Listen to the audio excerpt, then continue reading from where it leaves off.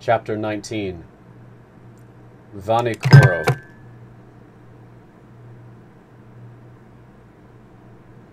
This dreadful sight was the first of a whole series of maritime catastrophes that the Nautilus would encounter on its run. When it plied more heavily traveled seas, we often saw wrecked hulls rotting in mid-water. And farther down, cannons, shells, anchors, chains, and 1,000 other iron objects rusting away. Meanwhile, continuously swept along by the Nautilus where we lived in near isolation, we raised the Tuamotu Islands on December 11th. That's my birthday. That old, dangerous group associated with the French global navigator Commander Bougainville. It stretches from Ducie Island to Lazarus Island, over an area of 500 leagues from the east-southeast to the west-northwest, between latitude 13 degrees 30 and 23 degrees 50 south, and between longitude 125 degrees 30 and 151 degrees 30 west. This island group covers a surface area of 370 square leagues, and it's made up of some 60 subgroups, among which we noted the Gambier group, which is a French protectorate. These islands are coral formations. Thanks to the work of polyps, a slow but steady upheaval will someday connect these islands to each other. Later on, this new island will be fused to its neighboring island groups, and a fifth continent will stretch from New Zealand and New Caledonia as far as the Marquesas Islands. The day I expounded this theory to Captain Nemo, he answered me coldly, "The Earth doesn't need new continents, but new men!" Sailor's luck led the Nautilus straight to Rio Island, one of the most unusual in this group, which was discovered in 1822 by Captain Bell aboard the Minerva, so I was able to study the madreporic process that has created the islands in this ocean. Madrepores, which one must guard against confusing with precious coral, clothe their tissue in a limestone crust, and their variations in structure have led my famous mentor, Professor Milne Edwards, to classify them into 5 divisions. The tiny microscopic animals that secrete this polypary live by the billions in the depths of their cells. Their limestone deposits build up into rocks, reefs, islets, islands. In some places they form atolls, a circular ring surrounding a lagoon or small inner lake that gaps place in contact with the sea. Elsewhere, they take the shape of barrier reefs, such as those that exist along the coast of New Caledonia and several of the Tuamotu Islands. In still other localities, such as Ronian Island and the island of Mauritius, they build fringing reefs, high, straight walls next to which the ocean's depth is considerable. While cruising along only a few cable lengths behind the underpinning of Rio Island, I marveled at the gigantic piece of work accomplished by these microscopic laborers. These walls were the express achievements of madrepores known by the names fire coral, finger coral, star coral, and stony coral. These polyps grow exclusively in the agitated strata at the surface of the sea, and so it's in the upper reaches that they begin these substructures, which sink little by little together with the secreted rubble binding them. This, at least, is the theory of Mr. Charles Darwin, who thus explains the formation of atolls, a theory superior, in my view, to the one that says these madreporic edifices sit on the summits of mountains or volcanoes submerged a few feet below sea level. I could observe these strange walls quite closely. Our sounding lines indicated that they dropped perpendicularly for more than 300 meters, and our electric beams made the bright limestone positively sparkle. In reply to a question Conseil asked me about the growth rate of these colossal barriers, I thoroughly amazed him by saying that scientists put it at 1/8 of an inch per biennium. "Therefore," he said to me, "to build these walls it took 192,000 years, my gallant Conseil, which significantly extends the biblical days of creation. What's more, the formation of coal, in other words, the petrification of forests swallowed by floods, and the cooling of basaltic rocks likewise call for a much longer period of time. I might add that those days in the Bible must represent whole epochs, and not literally the lapse of time between two sunrises, because, according to the Bible itself, the sun doesn't date from the first day of creation." When the Nautilus returned to the surface of the ocean, I could take in Rio Island over its whole flat, wooded expanse. Obviously, its madreporic rocks had been made fertile by tornadoes and thunderstorms. One day, carried off by a hurricane from neighboring shores, some seed fell onto these limestone beds, mixing with decomposed particles of fish and marine plants to form vegetable humus. Propelled by the waves, a coconut arrived on this new coast. Its germ took root. Its tree grew tall, catching steam off the water. A brook was born. Little by little, vegetation spread. Tiny animals, worms, insects rode ashore on tree trunks snatched from islands to windward. Turtles came to lay their eggs. Birds nested in the young trees. In this way, animal life developed. And drawn by the greenery and fertile soil, man appeared. And that's how these islands were formed. The immense achievement of microscopic animals. Near evening, Rio Island melted into the distance, and the Nautilus noticeably changed course. After touching the Tropic of Capricorn at longitude 135 degrees, it headed west-northwest, going back up the whole intertropical zone. Although the summer sun lavished its rays on us, we never suffered from the heat. Because 30 or 40 meters underwater, the temperature didn't go over 10 degrees to 12 degrees centigrade.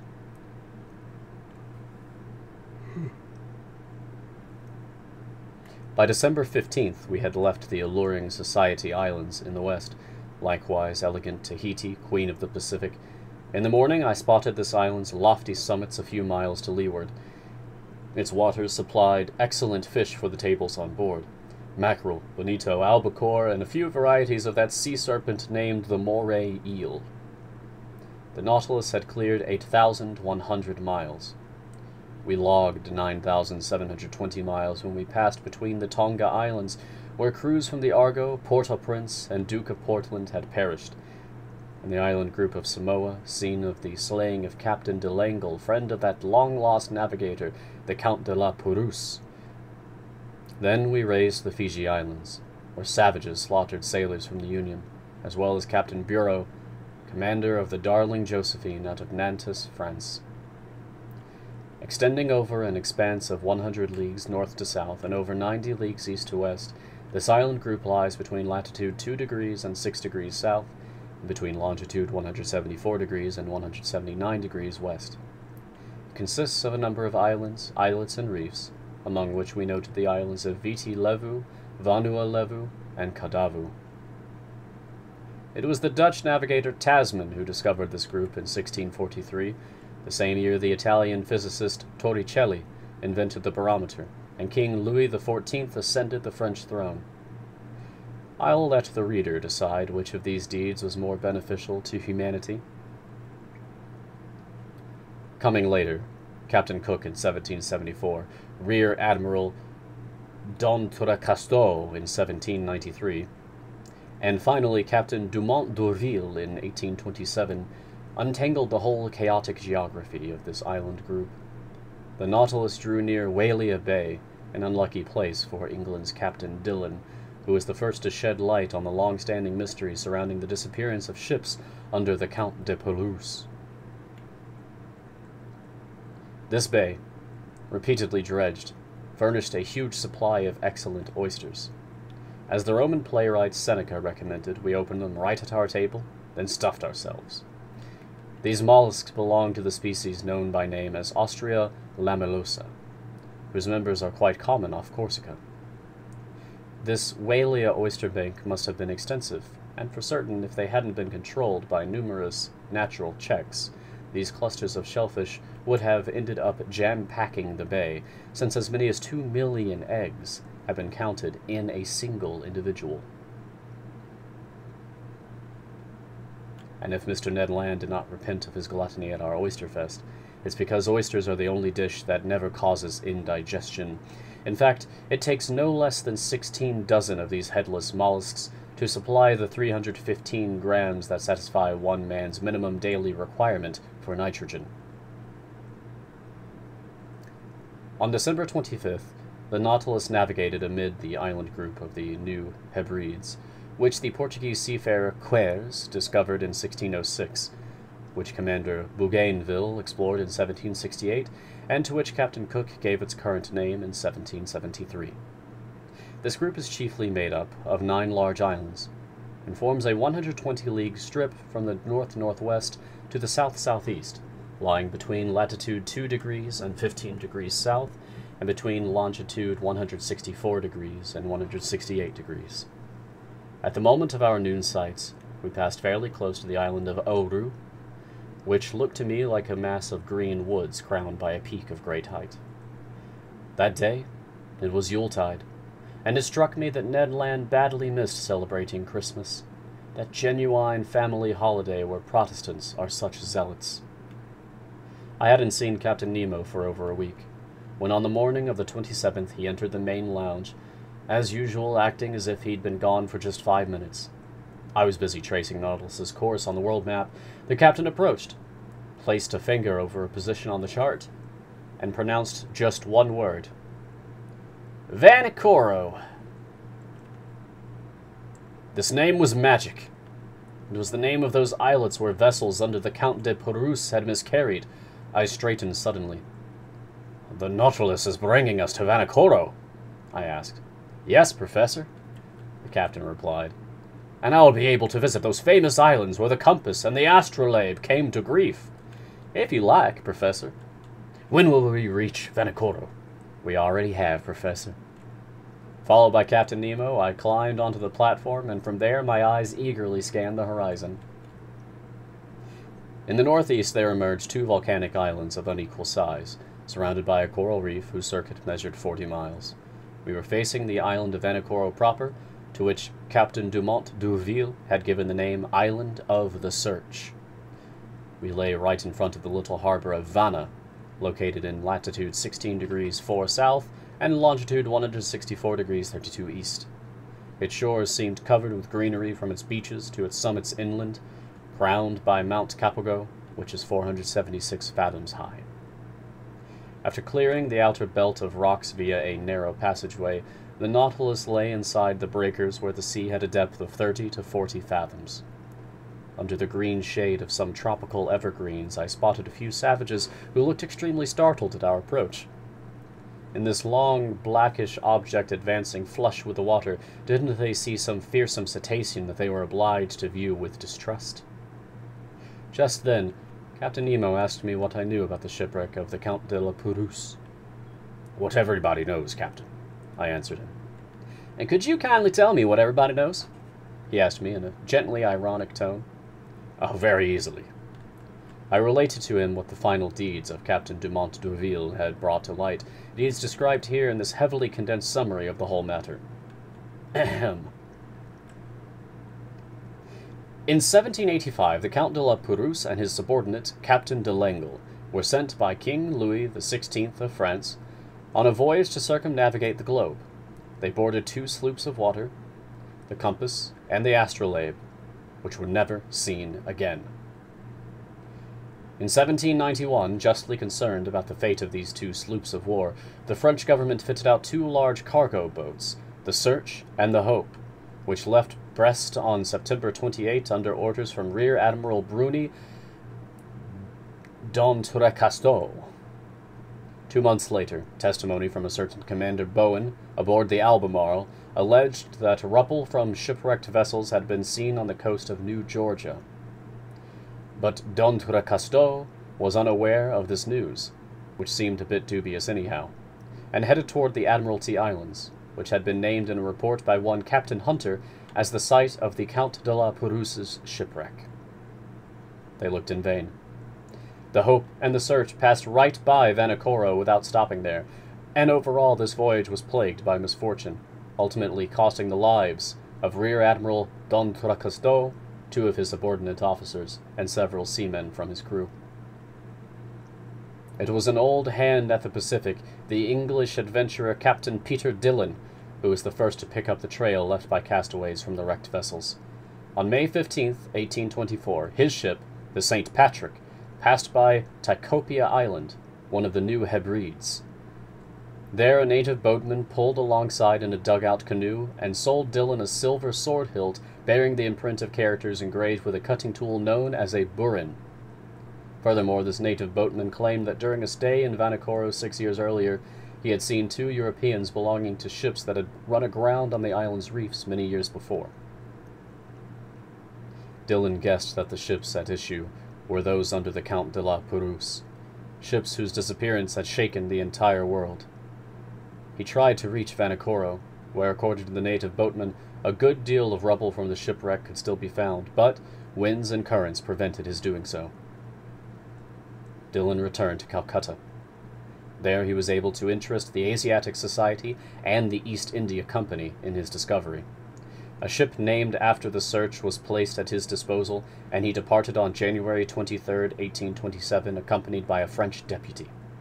This new search, after putting in at several stops over the Pacific, dropped anchor before Vanikoro on July 7, 1827, in the same harbor of Vanna where the Nautilus was currently floating. There Dillon collected many relics of the shipwreck: iron utensils, anchors, eyelets from pulleys, swivel guns, an 18-pound shell, the remains of some astronomical instruments, a piece of stern rail, and a bronze bell bearing the inscription "Made by Bazin," the foundry mark at Brest Arsenal around 1785. There could no longer be any doubt. Finishing his investigations, Dillon stayed at the site of the casualty until the month of October. Then he left Vanikoro, headed toward New Zealand, dropped anchor at Calcutta on April 7, 1828, and returned to France, where he received a very cordial welcome from King Charles X. But just then, the renowned French explorer Captain Dumont d'Urville, unaware of Dillon's activities, had already set sail to search elsewhere for the site of the shipwreck. In essence, a whaling vessel had reported that some medals and a cross of St. Louis had been found in the hands of savages in the Louisiade Islands and New Caledonia. So Captain Dumont d'Urville had put to sea in command of a vessel named after the astrolabe, and just 2 months after Dillon had left Vanikoro, Dumont d'Urville dropped anchor before Hobart. There he heard about Dillon's findings, and he further learned that a certain James Hobbs, chief officer on the Union out of Calcutta, had put to shore on an island located in latitude 8 degrees 18 south and longitude 156 degrees 30 east, and had noted the natives of those waterways making use of iron bars and red fabrics. Perplexed, Dumont d'Urville didn't know if he should give credence to these reports, which had been carried in some of the less reliable newspapers. Nevertheless, he decided to start on Dillon's trail. On February 10, 1828, the new astrolabe hove before Tikopia Island, took on a guide and interpreter in the person of a deserter who had settled there, plied a course toward Vanikoro, raised it on February 12th, sailed along its reefs until the 14th, and only on the 20th dropped anchor inside its barrier in the harbor of Vanna. On the 23rd, several officers circled the island and brought back some rubble of little importance. The natives, adopting a system of denial and evasion, refused to guide them to the site of the casualty. This rather shady conduct aroused the suspicion that the natives had mistreated the castaways, and in truth the natives seemed afraid that Dumont d'Urville had come to avenge the Count de la Pérouse and his unfortunate companions. But on the 26th, appeased with gifts and seeing that they didn't need to fear any reprisal, the natives led the chief officer, Mr. Jacquinot, to the site of the shipwreck. At this location, in 3 or 4 fathoms of water between the Pau and Vanna reefs, there lay some anchors, cannons, and ingots of iron and lead, all caked with limestone concretions. A launch and whaleboat from the new astrolabe were steered to this locality, and after going to exhausting lengths, their crews managed to dredge up an anchor weighing 1,800 pounds, a cast-iron 8-pounder cannon, a lead ingot, and 2 copper swivel guns. Questioning the natives, Captain Dumont d'Urville also learned that after La Pérouse's 2 ships had miscarried on the island's reefs, the Count had built a smaller craft, only to go off and miscarry a second time. Where? Nobody knew. The commander of the new astrolabe then had a monument erected, under a tuft of mangrove, in memory of the famous navigator and his companions. It was a simple, quadrangular pyramid set on a coral base, with no ironwork to tempt the natives' avarice. Then Dumont d'Urville tried to depart, but his crews were run down from the fevers raging on these unsanitary shores, and quite ill himself, he was unable to weigh anchor until March 17th. Meanwhile, fearing that Dumont d'Urville wasn't abreast of Dillon's activities, the French government sent a sloop of war to Vanikoro, the Bayonnaise, under Commander Legaurant de Tromelin, who had been stationed on the American west coast. Dropping anchor before Vanikoro a few months after the new astrolabe's departure, the Bayonnaise didn't find any additional evidence, but verified that the savages hadn't disturbed the memorial honoring the Count de la Pérouse. This is the substance of the account I gave to Captain Nemo. "So," he said to me, "the castaways built a third ship on Vanikoro Island, and to this day nobody knows where it went and perished." "Nobody knows." Captain Nemo didn't reply, but signaled me to follow him to the main lounge. The Nautilus sank a few meters beneath the waves, and the panels opened. I rushed to the window and saw crusts of coral, fungus coral, Siphonula coral, Alcyon coral, sea anemone from the genus Caryophilia, plus myriads of charming fish, including greenfish, damselfish, sweepers, snappers, and squirrelfish. Underneath this coral covering, I detected some rubble the old dredges hadn't been able to tear free. Iron stirrups, anchors, cannons, shells, tackle from a capstan, a stem post, all objects hailing from the wrecked ships and now carpeted in moving flowers. And as I stared at this desolate wreckage, Captain Nemo told me in a solemn voice, "Commander La Pérouse set out on December 7th, 1785 with his ships, the Compass and the Astrolabe. He dropped anchor first at Botany Bay, visited the Tonga Islands and New Caledonia, headed toward the Santa Cruz Islands, and put in at Namuka, one of the islands in the Hapai group. Then his ships arrived at the unknown reefs of Vanikoro. Traveling in the lead, the Compass ran afoul of breakers on the southerly coast. The Astrolabe went to its rescue and also ran aground. The first ship was destroyed almost immediately. The second, stranded to leeward, held up for some days. The natives gave the castaways a fair enough welcome. The latter took up residence on the island and built a smaller craft with rubble from the two large ones. A few seamen stayed voluntarily in Vanikoro. The others, weak and ailing, set sail with the Count de la Pérouse. They headed to the Solomon Islands, and they perished with all hands on the westerly coast of the chief island of that group, between Cape Deception and Cape Satisfaction." "And how do you know all this?" I exclaimed. "Here's what I found at the very site of that final shipwreck." Captain Nemo showed me a tin box, stamped with the coat of arms of France and all corroded by salt water. He opened it, and I saw a bundle of papers, yellowed but still legible. They were the actual military orders given by France's Minister of the Navy to Commander La Pérouse, with notes along the margin in the handwriting of King Louis XVI. "Ah, what a splendid death for a seaman," Captain Nemo then said. "A coral grave is a tranquil grave, and may heaven grant that my companions and I rest in no other." End of chapter 19.